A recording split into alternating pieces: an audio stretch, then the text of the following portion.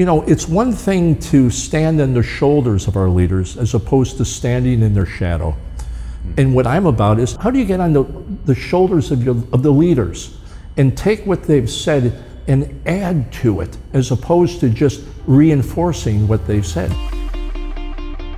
Guys, I've got a really special guest today. This is Dr. Paul Homoly. Josh, hey, I'll say hi to you first. Thanks for having me. Hi to everybody out there. What I thought I'd start off with, it's probably something most people don't know about you, but you actually had your own marketing company. Yes, I did. Yeah, tell us about that. I think I was one of the first marketing groups in dentistry. You probably were. In 1979, Bates versus Arizona, federal law allowed professionals to market directly to the public. That meant dentists, physicians, attorneys, architects, pharmacists. That was a new deal. I immediately jumped right on it. That first generation to me of okay, marketing's now legal. Right. Still, that first generation almost didn't want to have much to do with it. Oh, they didn't want anything to do with it. If you were marketing, if you were a dentist and you marketed, that was a signal to the profession that you were doing something wrong. You were either a bad dentist or you're a greedy dentist, or there was something dysfunctional about you. Because the core belief is, if you're a good dentist, patients will come to you. The line will extend for miles outside your office for all the people who will want your care. All those cliches that dentists wanted to believe. They wanted to believe that it was true. But when they went back to their office, half of them had a hard time getting the lady from across the street to come into their practice. But you know what? As a result of it, Josh, I did the dentistry that I love to do. I did it every day. I was seeing 20 to 40 new implant patients, and I did that for 20 years. And I did that prior to internet. And so marketing for me, I've seen it gone from the outhouse to the penthouse. Before, if you marketed, it was a symbol that you were a bad dentist. Now, everybody markets. The problem, though, is that dentist marketing are like dentists doing haircuts. They think they can do it, but they can't. That's amazing. Okay. And so consequently, when you see bad marketing, that pulls us all down. I've got a filter, and I still market. I market my business that I'm in right now. I've got 3 rules, 3 filters. If I'm going to consider an activity, I first ask, is it good for the patient? That's the first rule. Number 2, is it good for the practice? And number 3, is it good for the profession? If marketing doesn't serve those 3, then it's bad marketing. And you've seen marketing where it talks about, here are the mistakes that other dentists make.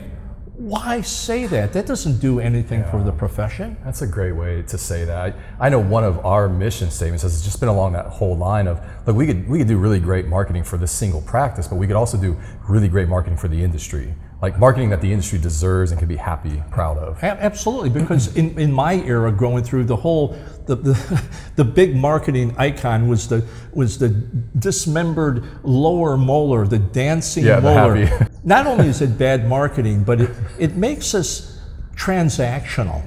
You know, it's just come here and buy this. And to me, dentistry has such an opportunity to enhance people's lifestyles. So I mean, from literally a generation that didn't want anything to do with it to 1 or 2 generations later, now it's assumed. I mean, the millennials coming out of school are like, you know, already have a budget in mind, are coming after it. Absolutely. Do you think, is it easier to market today? I think it's much harder. Because we're just overwhelmed with all these messages. You know, they say the internet connects people, or social media connects people. Well, I think it does in a very superficial sense, but after a while we get information overload and we just want to shut it off. I mean, when I come home from this trip, I've been here a couple of days, well, it seems like a couple of days, and when I come home, I'm going to have just umpteen emails. How many of those will I really read? It's garbage. And so I'm delete, and all that.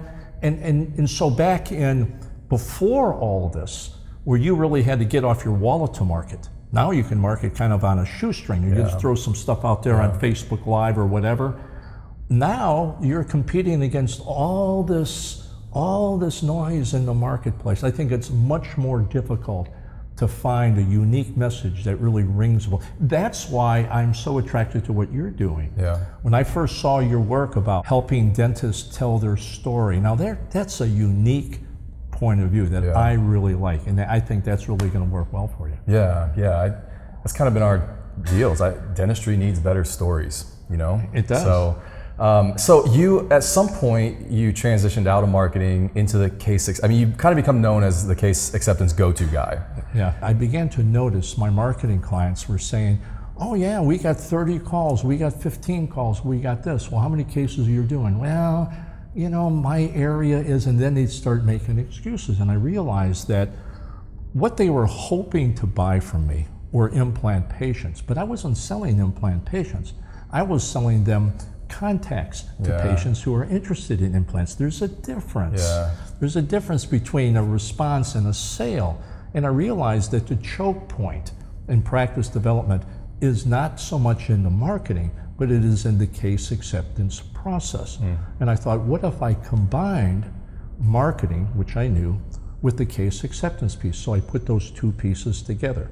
Well, after I put them together, that's when my life changed. I still remember one of the, maybe one of the first things I learned from you. I was at a seminar, and it was, you know, it was clinical, a bunch of dentists, and talking about case acceptance, but it was making it easy for patients to say yes. That's exactly right. And you had that whole concept of there's the readiness, and sometimes they're not ready, and you're stacking them up, and at some point they will be ready. Sure. I think it's an incredible patient strategy for even running a business. Well, especially for the complex care patient. The complex care patient was paying $8, $10, $12, $15, $20,000. They may want the care, they may understand why they need it, but it just might not be the right time. They may have a son in college, or going through a divorce, or getting married, or moving their home.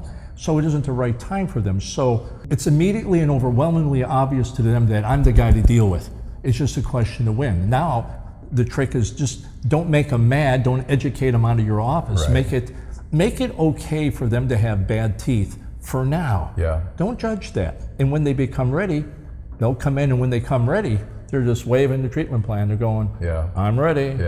I know, I mean, it seems like more and more dentists are interested in speaking, trying to be good communicators. Obviously, I think part of the byproduct of living in this digital age with social media and everything is we're all communicating way more. What is an average conversation? You're at an event, you're speaking, young dentist comes up and says, I want to be a good speaker. What does that conversation look like? It's one I have all the time. I say, terrific, what do you want to speak about? What are you passionate about? What have you got to offer?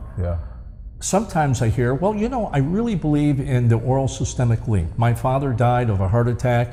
It turns out he had XYZ disease, and I'm really compelled to spread the good news of that. And see, that's a substantive speaker. He has a reason to speak, right? Other people will come in and say, hey, how do I want to be a speaker? And I say, well, terrific, what do you want to speak about? I don't know, I just like speaking. I just smack them upside and say, get the hell out of here, I don't want to talk to you. And I'm being a little facetious there. But speaking is a distribution system. It's a distribution system to intellectual property or thought leadership. You can speak about it, you can write about it, you can make online programs about it, you can do blogs about it. There's a lot of distribution systems now that didn't exist before. The thought leadership is really inspiring your listeners such that they hear something original and new. So much of what we hear from the front of the room is thought repetition. They'll quote Pankey, or they'll quote Einstein, or they'll quote somebody, and they'll do a case study and say, here we're establishing the vertical dimension, anterior guidance, so it excludes all posterior content in the eccentric movements. Well, that's been said 1 trillion times, right? What I'm about is how do you get to the next level? You know, it's one thing to stand on the shoulders of our leaders as opposed to standing in their shadow. And what I'm about is how do you get on the shoulders of the leaders and take what they've said and add to it, as opposed to just reinforcing what they said. Nothing wrong with reinforcement, but that's not my world. Man, I'm so happy that you're here in Columbus with us. This has been fun. The whole day has been fun. I mean, just from me to you, I mean, gosh, what you've taught me about a communicator has just been so invaluable. I'll tell people, I'm like, I think he's technically one of the best speakers I've ever heard, because it's not just like this gifting, there is this layered structure and there's a process to it. And so I've loved that, and you've taught me so much, and I think that's so valuable. I want to see that story and that message. I want to see you help dentistry tell a better story as well. Guys, thanks for being here. Check you out on the next episode. See ya.